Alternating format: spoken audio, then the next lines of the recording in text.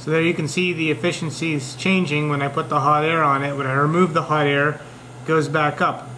Thermocouple cools down, hot air back up. The efficiency changes accordingly.